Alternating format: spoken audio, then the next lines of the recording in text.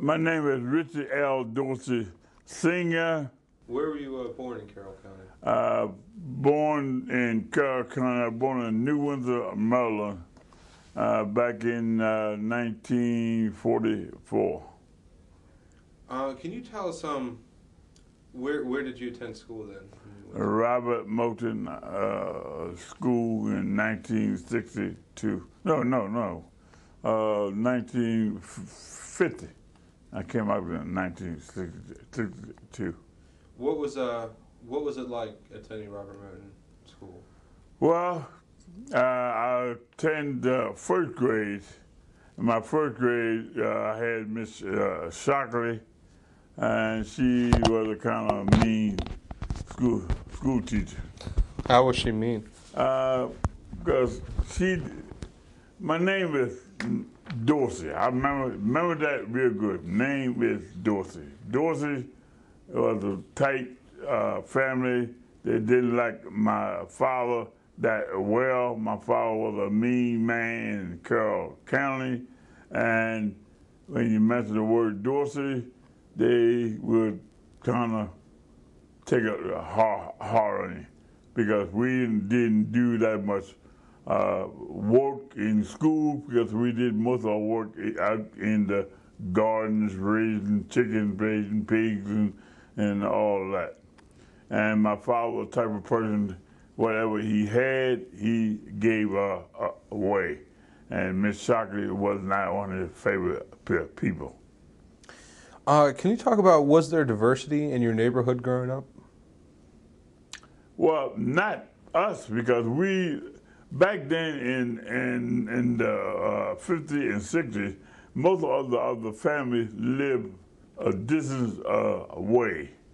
The people that lived here on Charles Street and Southern Street wasn't too much a problem. Only problem is that they had mainly because they didn't have running water, they didn't have inside bathrooms and stuff. Back then, it was hard. I mean, you had to make some sacrifices, but you know, everybody got along. Everybody picked the churches, and on Sunday was a good time for everybody because everybody got out and communicate with everybody. You know. Coming back to the school, can you describe what it was like? What were the facilities like? Size, teachers, class size? Well, in my first grade of school, it was pretty crowded. Back then, we had the best time for me was when the bell rang to eat. That was the best time, yeah. And you know, we had times that we went outside and played. We probably only had one ball just to play with. You know, it wasn't easy then for practically nobody. I mean, some people would go to school to learn, and some people would go to school to get away from home. Dorsey was one of them. What was your interactions like with the other students? All right. I mean, we was all right. Mostly all the parents, they knew each other.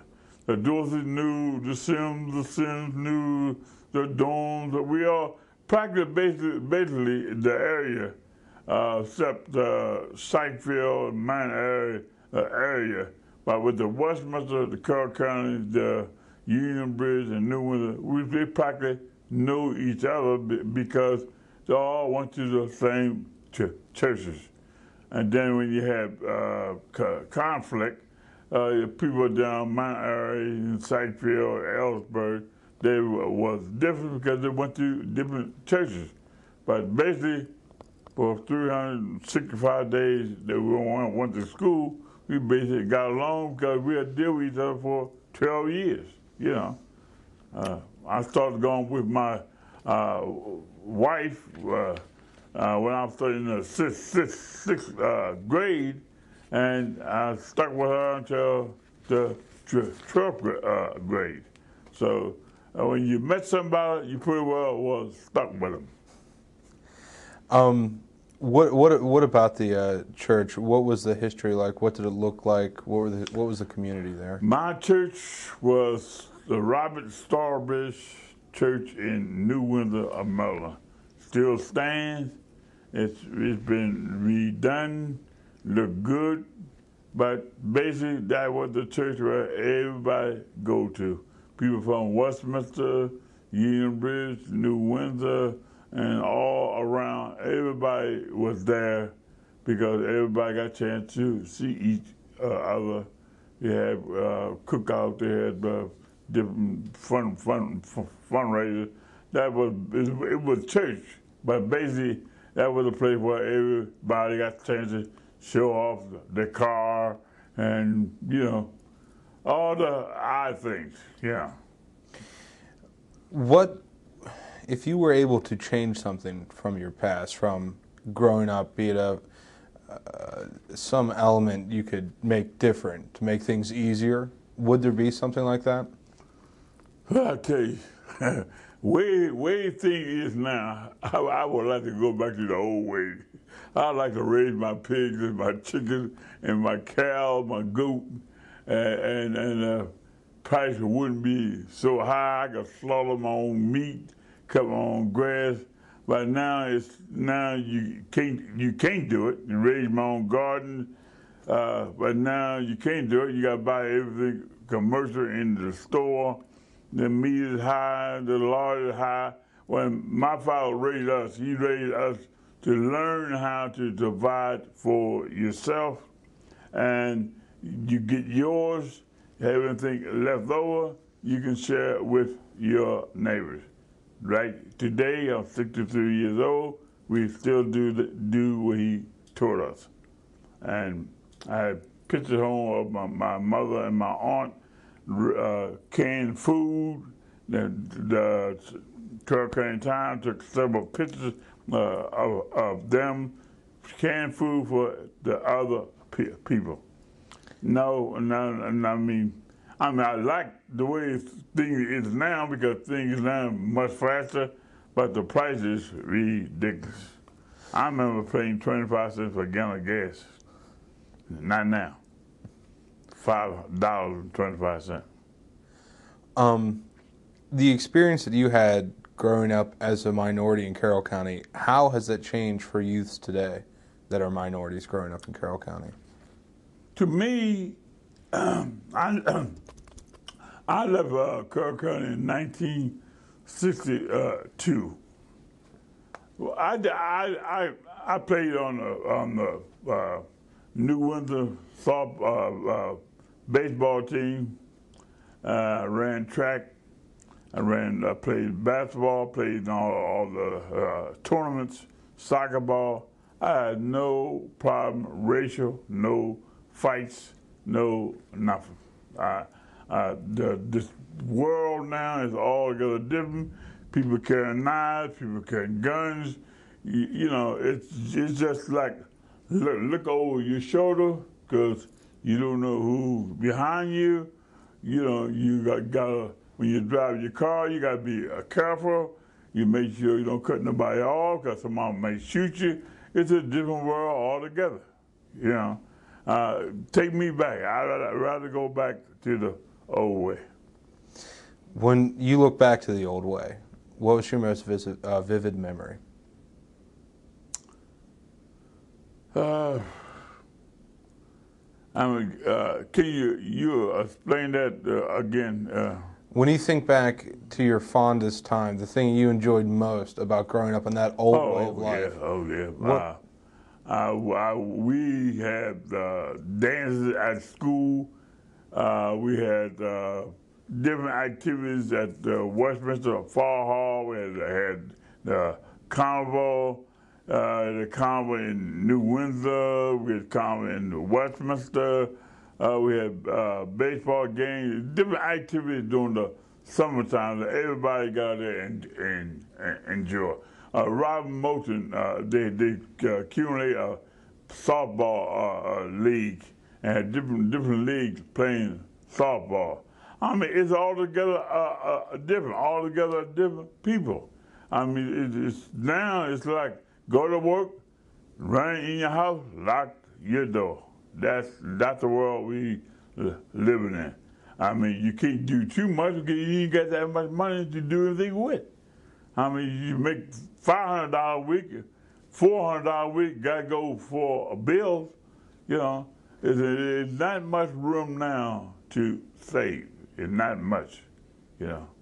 But it's good to put a few dollars for rainy day, but it's like a rainy day is every day.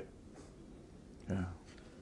Thank you, sir. That was a very great interview. Thank you for participating in the history. What are you going to do about the sports? Let's talk about the sports. The sports? Yeah. Which ones in particular? I mean, I'm going to talk about Robert Moulton. All right.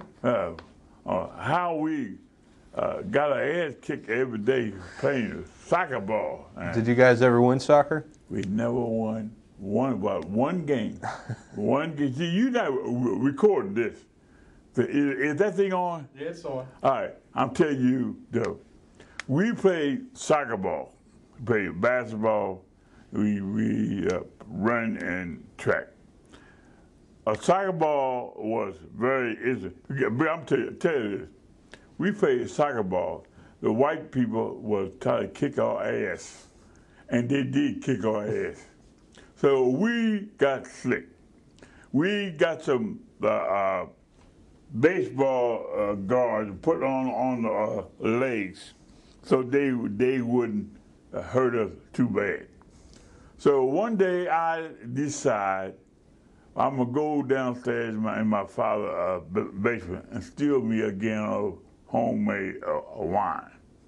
So I put it in my gym bag, took it to school, put it in my locker, and I told the guys, look, I say this is the last game of the season. We gonna win one of them.